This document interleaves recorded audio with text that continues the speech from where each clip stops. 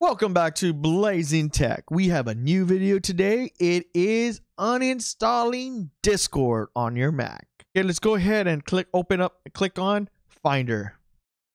Click on Applications and let's look for Discord. Found Discord, go ahead and drag it over to the recycle bin. And also the little on the dock, you'll see Discord. If you have opened it previously, go ahead and remove that into the recycle bin as well. So that should completely remove it from your computer. As you can see, we do not have it no longer. So that completes this tutorial, guys. If you have any comments, questions, or anything you want us to review, please feel free to let us know in the comments. And if you have not subscribed to our channel, please do so at this point in time, because we are an amazing channel. We are amazing. And also don't forget to turn on your post notifications to keep yourself up to date with our latest videos.